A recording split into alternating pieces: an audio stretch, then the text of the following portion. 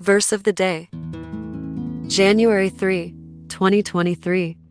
For as the heavens are higher than the earth, so are my ways higher than your ways, and my thoughts than your thoughts. Isaiah chapter 55 verse 9. Inspiration. We all have ideas, aspirations, and goals. We use our experience and knowledge to make plans and put them into action, and we often realize how much we don't know. Our minds can only hold so much, our eyes can only see so far, but thankfully, we serve a God whose mind and sight know no such bounds. Let us pray. Lord, I confess that I often seek my own ways instead of yours. Thank you for the gentle reminders that direct me back to you. As I make my way through life, teach me to turn to you in all things, to meditate on your word and seek your mind. Give me a measure of your wisdom each day, so that I may walk according to your ways. In Jesus' name, amen.